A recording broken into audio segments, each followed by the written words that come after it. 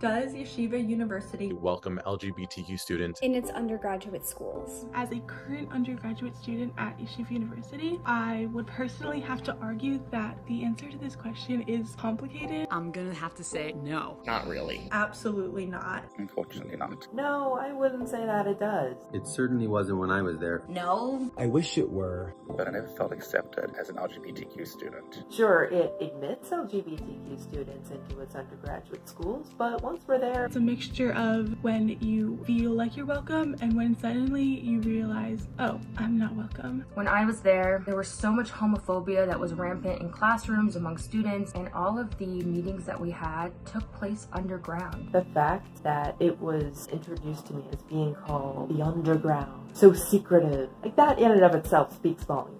We operated in constant fear of being caught, of being outed. And the truth is, if people are afraid to come out in your school or in your institution, that means that you don't welcome those students. When I was at Stern, I was barely out to myself as trans and was so uncomfortable that I spent most of my time at Stern hiding away in the science labs. There was really a culture of, this is the last thing you should be, you are not this, and if you are, your life is not allowed, not halachic, not in acceptance of Hashem. We had to fight for everything. What YU fails to acknowledge is that students begged and pleaded and set up meeting after meeting, and at every single opportunity, YU turned them down. We had to fight the administration, the counseling center, the rabbis, sometimes our professors. The conversations that the students are having with the administration are the same conversations that were happening 12 years ago. So how dare Yeshiva University claim that they are welcoming of their LGBTQ+ students using examples of things that we had to fight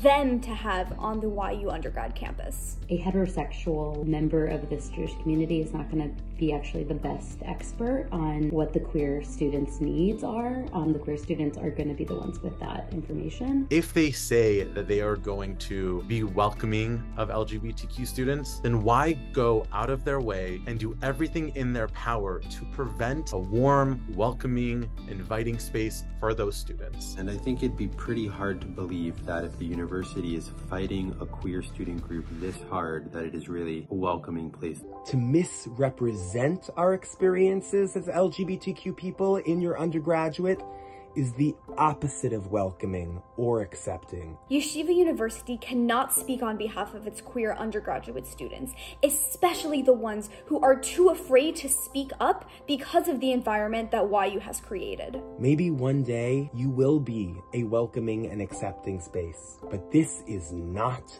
the way to build to that. So Yeshiva University, you gotta do better. Because what you're doing is not working.